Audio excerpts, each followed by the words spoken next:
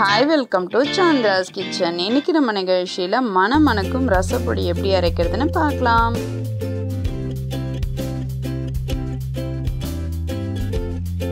இதுவரைக்கும் சந்திராஸ் கிச்சனை சப்ஸ்கிரைப் செய்யாதவர்கள் ரெட் கலர் சப்ஸ்கிரைப் பட்டனை பிரஸ் பண்ணி சப்ஸ்கிரைப் பண்ணிக்கோங்க. கூடவே பக்கத்தில் இருக்கிற பெல் பட்டனை பிரஸ் பண்ணுங்க. எங்களுடைய அப்டேட்ஸ் உடனுக்குடன் உங்களை வந்து சேரும். மேலும் மற்ற வீடியோக்களை பார்க்க மெனுவில் உள்ள வீடியோ பட்டனை பிரஸ் பண்ணுங்க. இந்த வீடியோவை கடைசி வரைக்கும் பாருங்க.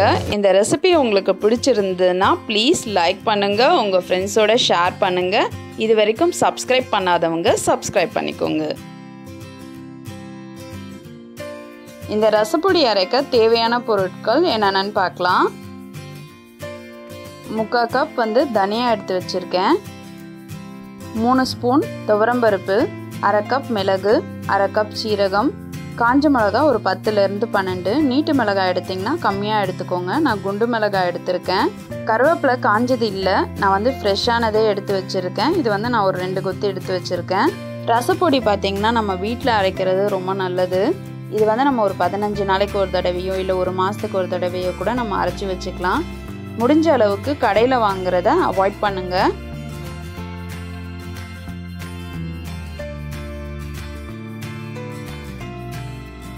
இப்போ இந்த எல்லா பொருட்களையும் நம்ம வறுக்க போகிறோம்.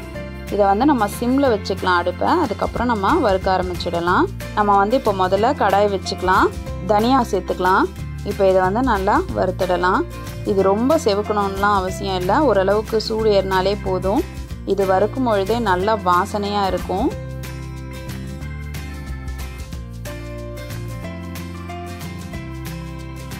இப்போ இது நல்லா வறுத்தாச்சு. இதை நம்ம ஒரு பிளேட்டுக்கு மாற்றிடலாம்.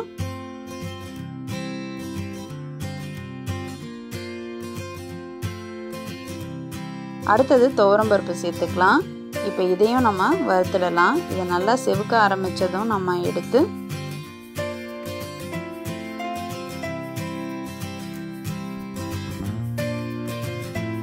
அதே பிளேட்டுக்கு மாற்றிடலாம். இப்போ நம்ம மிளகு சேர்த்துடலாம். மிளகு நல்லா பொரியிற அளவுக்கு வறுத்துக்கலாம். இப்போ இது நல்லா வறுபட்டுருச்சு. இப்போ அதே பிளேட்டுக்கு நம்ம மாற்றிடலாம். இப்போ சீரகம் சேர்த்துக்கலாம். இதையும் நம்ம வறுத்துடலாம்.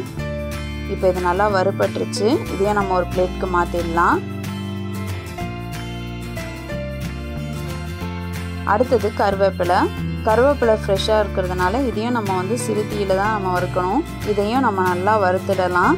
இப்போ இந்த மாதிரி நல்லா சுருங்கிடுச்சு. இப்போ இதையும் நம்ம பிளேட்டுக்கு மாற்றிடலாம். அடுத்தது காஞ்ச மிளகாய் சேர்த்துக்கலாம். நம்ம மிளகுலேயும் காரம் இருக்குது, அதனால் ஓரளவுக்கு காஞ்ச மிளகாய் சேர்த்துக்கிட்டா போதும். பெரிய மிளகாய் சேர்க்குறவங்க கம்மியாக சேர்த்துக்கோங்க. இப்போ இது நல்லா வறுபட்டுருச்சு. இதையும் நம்ம பிளேட்டுக்கு மாற்றிடலாம். நான் தூள் பெருங்காயம் யூஸ் பண்ணிகிட்ருக்கேங்க, அதனால் நான் இதில் போடலை. நீங்கள் கட்டி பெருங்காயம் யூஸ் பண்ணுற மாதிரி இருந்தீங்கன்னா முன்னாடியே போட்டு அரைச்சிடுங்க. நான் சமைக்கும் பொழுது தான் பெருங்காயத்தூள் சேர்ப்பேன், அதனால் நான் இதில் சேர்க்கலை. இப்போ நம்ம மிக்சரில் இது எல்லாத்தையுமே சேர்த்துடலாம். இப்போ இதை நம்ம அரைச்சி எடுத்துடலாம். இப்போ நம்ம அரைச்சாச்சு. இந்த மாதிரி கொரப்பாக எடுத்துக்கோங்க. ரொம்ப பவுடராக அரைக்கக்கூடாது. இந்த மாதிரி எடுத்திங்கன்னா நல்லா வாசனையாக இருக்கும். நம்ம ஏற்கனவே பருப்பு ரசம் எப்படி வைக்கிறது, புதினா ரசம் எப்படி வைக்கிறதுன்னு சொல்லிட்டு வீடியோ போட்டிருக்கோம். அதையும் நான் லிங்க்கை டிஸ்கிரிப்ஷன் பாக்ஸில் கொடுத்துருக்கேன். தேவைப்பட்டால் செக் பண்ணிக்கோங்க. நீங்களும் இந்த ரசப்பொடியை உங்கள் வீட்டில் ட்ரை பண்ணி பாருங்கள். உங்களோட ஃபீட்பேக்கை எங்களுக்கு சொல்லுங்கள். மேலும் இது போன்ற சுவாரஸ்யமான தகவல்களை அறிந்து கொள்ள எங்கள் சந்திராஸ் கிச்சனை சப்ஸ்கிரைப் செய்யுங்கள். உங்களுடைய கமெண்ட்டை கமெண்ட் பாக்ஸில் போடுங்க. லைக் அண்ட் ஷேர் பண்ணுங்கள். இன்றைக்கி நம்மளுடைய பட்ஜெட் குடும்பம் சேனலில் பொம்மலாட்டம் பார்ட் 2 அப்லோட் பண்ணியிருக்கேன். அதையும் நீங்கள் செக் பண்ணிக்கோங்க. வேறு ஒரு இன்ட்ரெஸ்டிங்கான விஷயத்தோடு உங்களை சந்திக்கிறேன். நன்றி.